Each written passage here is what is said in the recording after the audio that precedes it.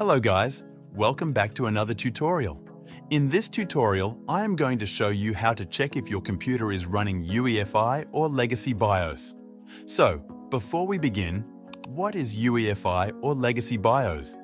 UEFI, or Unified Extensible Firmware Interface, is a newer standard that replaces the legacy BIOS. UEFI offers more features and benefits, such as faster boot times, better security, larger disk support, and a graphical user interface. Legacy BIOS is the old mode that uses a 16-bit code and a limited number of options.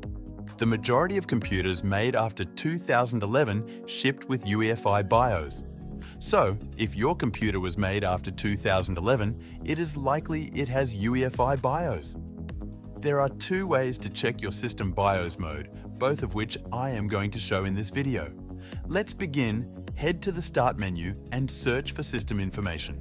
Click on the application to launch it. In the System Information application, we can check all of our system details, such as our Windows version, system name, system type, BIOS version and date, and lastly, BIOS mode, which we need to check. If it says Legacy, it means that your system is running a traditional older BIOS. Legacy BIOS uses the Master Boot Record format, also known as the MBR.